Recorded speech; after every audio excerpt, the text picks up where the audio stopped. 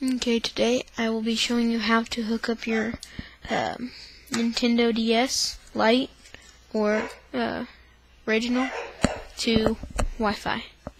Okay, so first we have a game card inserted. I'm going to be using Call of Duty World at War. Okay, so this. Okay, turn it on. Dang it. Stupid DS.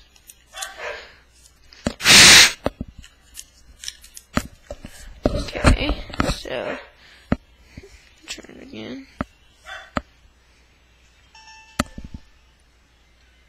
Okay, so first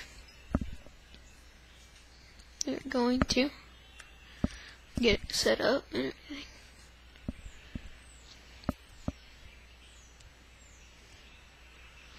everything. Okay, so on this one, you just, if it'll say when you buy it, it'll have like Wi-Fi in the corner somewhere. And when you start up the game, there'll be like single player and multiplayer, and then you go to Wi-Fi connection or Wi-Fi setup or anything like that. There's Wi-Fi.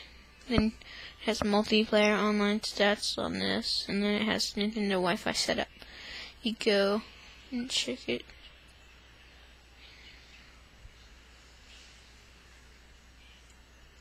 Yes.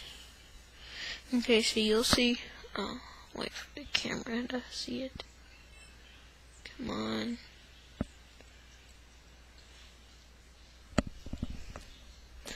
Maybe it's the lighting. Too much light. Okay, but you'll see like over here. You will see a little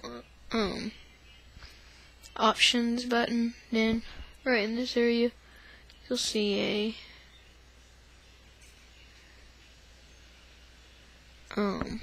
Nintendo Wi-Fi connection settings. Okay, back, Nintendo Wi-Fi connection setup. You want to go to connection, Nintendo Wi-Fi connection settings. Go there.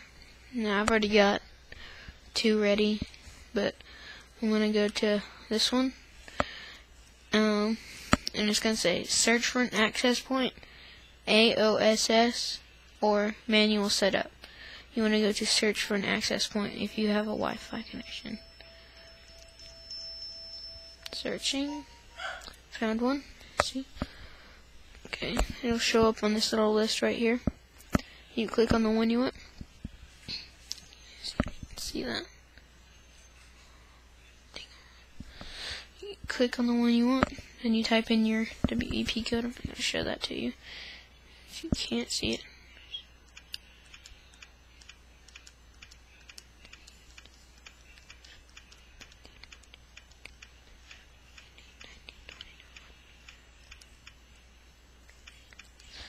Then after you typed it in, you're going to hit OK. Then it's going to ask you, do you want to save these settings? Hit yes if you do, or it'll say OK or no. Hit OK. Connection settings have been saved. Tap OK to start a connection test. Okay. And it's going to run a connection test to see if it can connect to that wireless network. It's showing it can. Okay. Connection successful. That's all I have to do.